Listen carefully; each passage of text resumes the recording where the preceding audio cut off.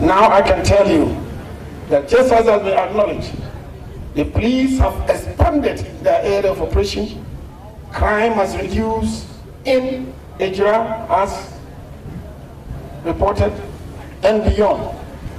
And we are going to make sure that we continue to work together to make this police service more professional and more accommodating. Mr. Derry was speaking at the inauguration of a divisional police headquarters at Ejura, built in response to the recommendations of a ministerial committee tasked to investigate the 2021 unrest in Ejura, which led to the death of 2 people. 2 persons, Abdul Nasir Yusuf and Mutala Mohammed, died following a clash between irate youth of Ejura and the police military team. They were protesting the death of a social media activist, Ibrahim Mohammed, also known as Kakamechu. That June 28, 2021 incident also saw 3 persons, 20-year-old Louise Ayepa, Awal Mesbao and Nasif Nohu, aged 16 and 30 respectively, injured.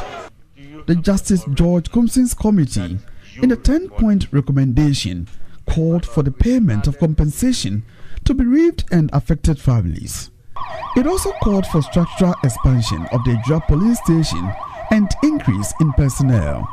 I took bold decision. 3 years after the incident, Ejurahene Berma Osei Hwedia II led the traditional authorities and mobilized residents to initiate construction of a divisional police headquarters at the cost of 1.8 million Ghana cedis.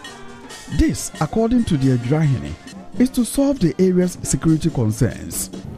The committee, after weeks of investigations, made 10 recommendations. The 10 recommendations was call for expansion of Ejura police station and an increase in personnel.